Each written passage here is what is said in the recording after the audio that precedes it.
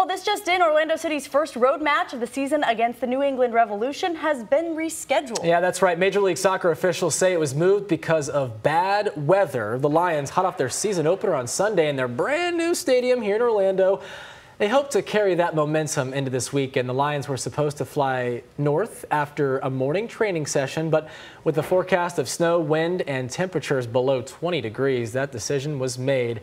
They were supposed to play in Boston. That game will be rescheduled for September 2nd at 7 p.m. Yeah, they don't want to leave this beautiful weather.